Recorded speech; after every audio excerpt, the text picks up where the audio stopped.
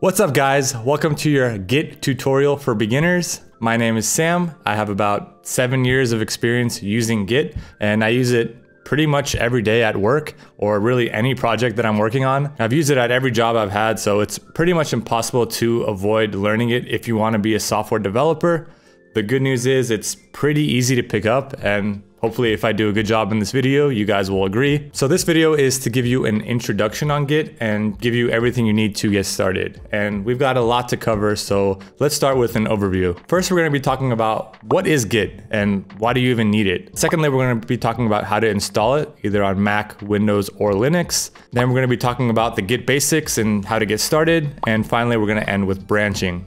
I should mention that a prerequisite for this video is that you need to be able to at least have somewhat of an understanding of the command line, because Git is essentially a command line tool. There are interfaces for Git such as source tree, git kraken, fork, which is what I use, but user interfaces change, they come and go. But I feel like the best way to learn it or start learning it is through the command line. Before we start, make sure you guys hit that like button. It really does help the video and the channel a lot. All right, so what is Git? Simply put, it's a tool used to keep track of changes in a code base. It allows you to have checkpoints within your code. So you do some dev work and then you would check in your code. You do some dev work, you check in your code. So say you do some more work and then all of a sudden your whole program blows up. Well, then now you can just go back to that previous checkpoint and you have a clean slate. It also helps you organize your code base by keeping track of all the different features you implement. It also helps facilitate multiple developers working within the same project. Another thing is to not get this confused with GitHub. GitHub is a website that lets you store your code in a remote location. So say your computer blows up or something, you don't lose all your code, but we're only gonna be talking about Git in this video, not GitHub. So how do you install Git? Well, you could either go to Google and type in Git, and it's probably gonna be the first one, or you could go to git-scm.com. You would go down to downloads, and if you have Mac, you would click on this link, and you could either install it via Homebrew, or if you have Xcode already installed, you should be able to access Git from the Mac terminal. If we go back, for Linux, it shows you how to install via all the different distributions that you could have. So if you have something like a Debian or Ubuntu, you would just do like an apt-get install Git. So I'm on a Windows machine right now, so I would click on this. It gives you the executable. So if we want to go ahead and click that. All right, so this setup should pop up.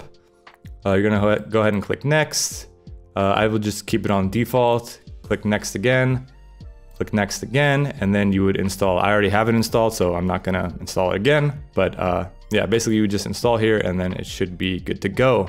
So at this point, you should have this program called git bash installed. And in order to check that Git is properly installed, you could just do git -- version. All right, so now we need a folder to store our project in. So we could just do make a new directory and we could call it my project. And we can change directory into my project. So let's take a look at this in File Explorer. We'll go to desktop / my project. Right now the folder is empty. So it's really just an empty folder, right? So how do we make this into a Git project? Well, you would just go to the command line and you would type in git init. As we see here, initialize empty Git repository. So let's go here, but hey, like this folder is still empty. So how do we know that this is actually a Git folder?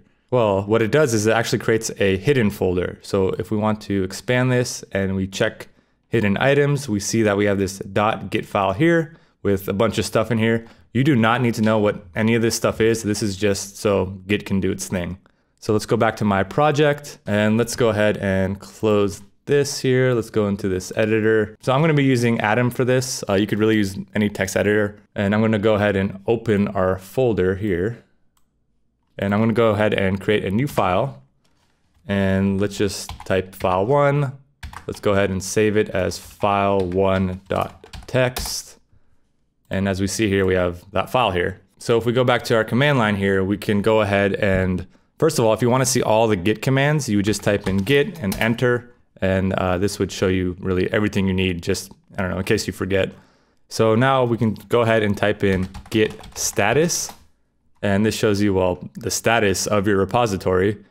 And right now it says untracked files that file1.txt. So before we go any further, I think it's best to understand the workflow of Git. So initially you have this working directory, and this is really any changes you make to a file or adding a new file would start out in working directory. Once you're ready to check in your work, you would move it from the working directory to a staging area.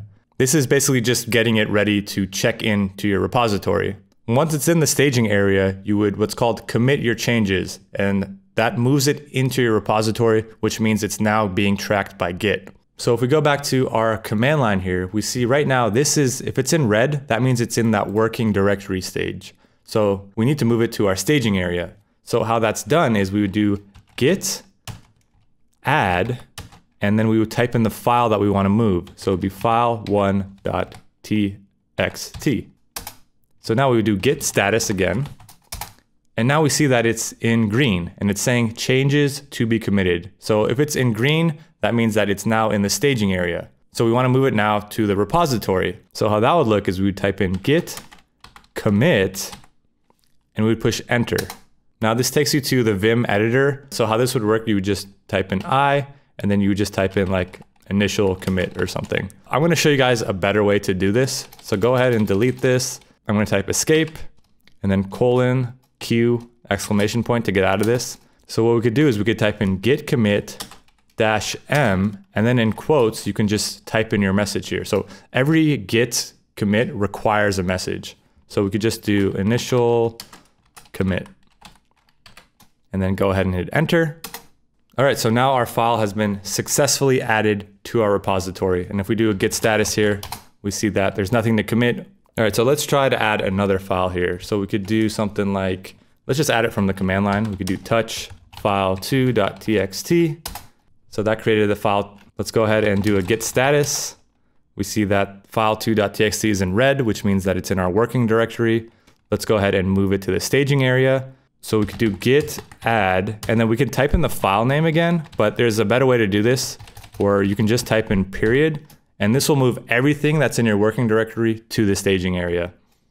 So we do git status, then we'll do git commit -m added file2.txt. So git status, we see that we're now on a clean branch. Now I'm going to teach you guys another command, git log. This shows all the commits that we've had so far. So as you can see here, we have, our initial commit as well as our second commit, and it shows like the time and everything. So this is just kind of like if you want to go back and see what the commits were. So that's really the basic workflow for Git. You make your changes in the working directory, you move it to your staging area, you commit it to your repository. The next thing I want to talk about is Git Ignore. Now there's going to be certain files that you might not want to check into your source control. These could be something like executables that were created when the program started running, could be like log files, stuff that doesn't really have anything to do with the code and would just add like some cluttering. So what Git allows you to do is specify files or file types that you don't ever want to be checked in. So if we go back to our command line, clear it out, what we would have to do is we would have to add a file called .git ignore.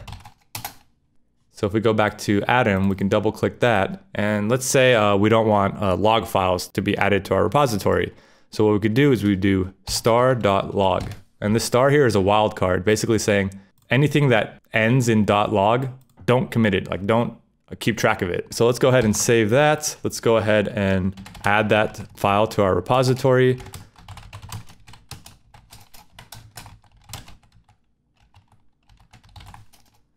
And let's go ahead and test and see if this worked. So let's go ahead and create a new file called test.log. Now let's do a git status, and we see that here it says nothing to commit, even though we just added this. Let's list the items here. We have file1, file2, and test. But since that .log is in our git ignore, Git knows, or Git is smart enough to not keep track of it. All right, so let's just go ahead and remove test.log. All right, the last thing we're going to be talking about is branching. Now, I feel like to really understand branching and why we do it, I feel like it'll be easier if I do a diagram for this. So let's say we initially had our project, right? And then we added that file1 here, and let's say this is a commit here. And then the next thing we did was we added another file, right? That was file2. And then we even added that Git Ignore here as well. So let's number these as 0, 1, and 2. And then these are our checkpoints or our commits, right? So this itself is actually a branch. And in Git, this is always going to be called your master branch. So now say your manager comes in and they're like, hey, you know what? It would be really cool if we had a certain feature. Go ahead and implement it. So what you could do is you can just, keep making your changes for your new feature. That's your third commit. That's commit number 4, etc. Now, the problem with this is, say at this point, there's another team member who also needs to add their own feature. Well, it's going to be kind of confusing because now they're going to get like your half completed feature and they're going to be starting to add stuff as well. And it's just going to get kind of messy here, right? So there's a better way to do this. So let's go ahead and delete all this. So at this point, you would create another branch off of your master branch. So let's change colors here. So what you would do is you would just create your own branch, and let's call this new feature. And really at this point, you've really just made a copy of your master branch. So at this point now you can go ahead and just, add as many commits as you want. Now say you have a teammate and now they need to add their own feature. Well, let's go ahead and change the color again. And now they don't really need to worry about your feature, right? They can go ahead and create their own branch and add commits to that branch. So now say you're finally done. At this point, what you do is you just merge your changes back into master. So what this would do is it would just create another commit on master, but now it has all of these commits that you made as well. All right, so now that we have a diagram here, let's actually put this into practice. All right, so now we're back on the terminal here. What we can do is we can type in git branch, and this shows all the branches we have. Right now we currently have one. And remember when I said we have that master branch? Here it is, and the asterisk and the green text lets us know that we're on this branch. So now we want to go ahead and create a new one. So we'll do git branch and then the name of the branch. So we want it to be called new feature. So let's do git branch again. We see that we have that new feature, but now we need to switch over to that branch. And what we need to do is we need to type in git checkout new feature. Switch to branch new feature, git branch. We see now that we're on new feature. So let's say our feature was just to add a new file. So we'll do touch file3.txt. Let's go ahead and stage and commit that file.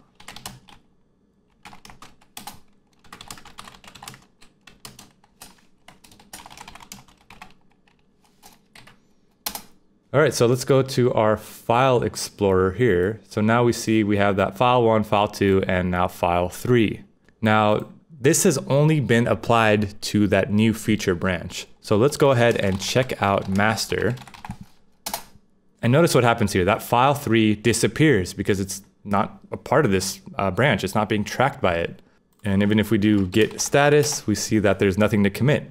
So at this point, like I mentioned, we need to merge our new feature branch into our master branch. So how that looks like is just git merge new feature, and you could even do tab to auto-complete that. Now let's go ahead and push enter and notice what happens here on the file explorer. Boom, we see file3 has now been merged back into master.